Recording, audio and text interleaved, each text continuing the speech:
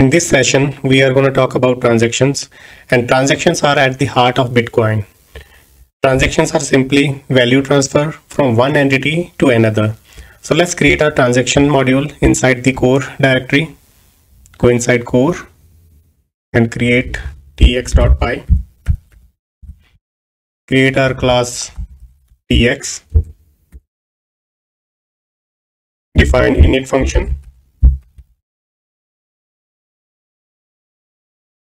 It takes version as an input, transaction inputs as an input, and transaction outputs as an input, and log time. Let's assign these values.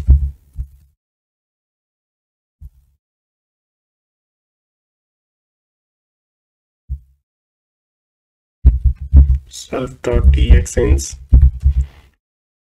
txins, txouts, txouts, self.log time,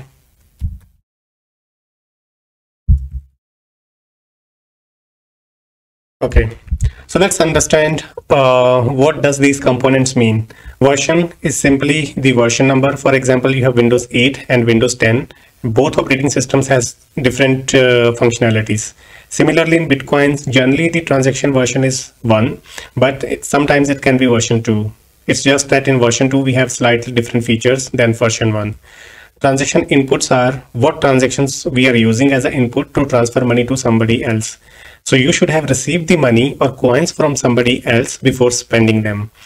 Transaction outs are to whom you are sending the money. And log time is you are defining the log time on the transaction. For example, if you have defined the log time of 1000 in the log time, so that means that transaction cannot go inside the blockchain until block number 1001 is mined. And let's define the transaction input class here. Class tx in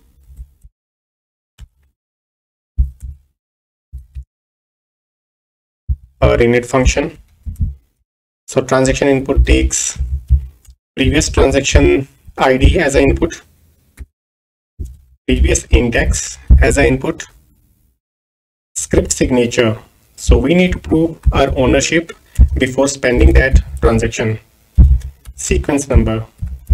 Right now sequence number is disabled in Bitcoin, and by default its value is set to maximum, which is this number. So we are not using this feature, or it is not being used in Bitcoin also. So let's assign these values. Self dot previous transaction. So this is where the transaction ID goes. Self dot previous index. Previous index.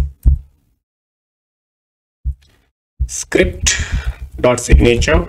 So this is where our signature goes.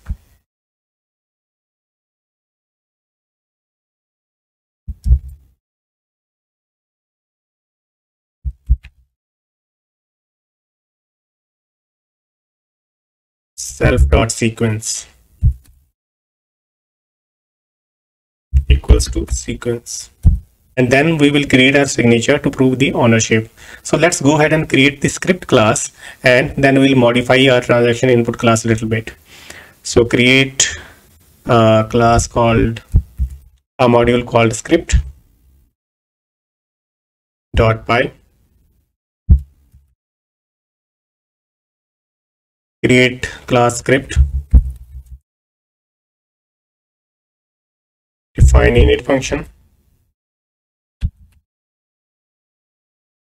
It takes commands as an input, CMDs. Set it to none if in case nothing is passed to this. So if CMDs is none, we will assign an empty list.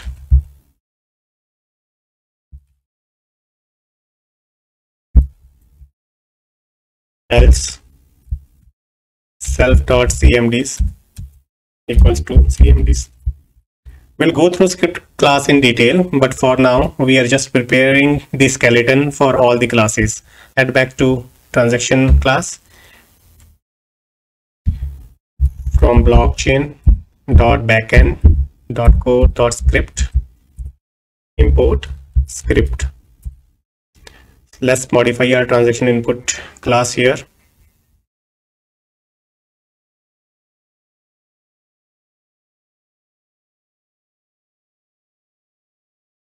If script signature is none, self dot script signature is create an instance of the script class, else self dot script signature equals to script signature.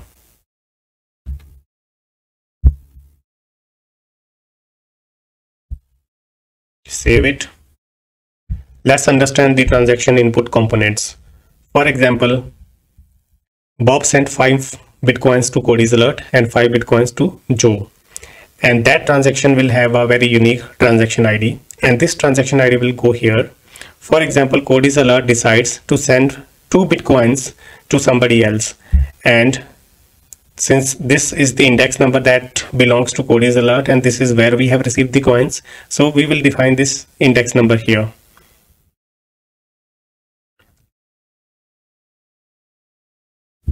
And now let's create next class, transaction output class, class txout, define init function,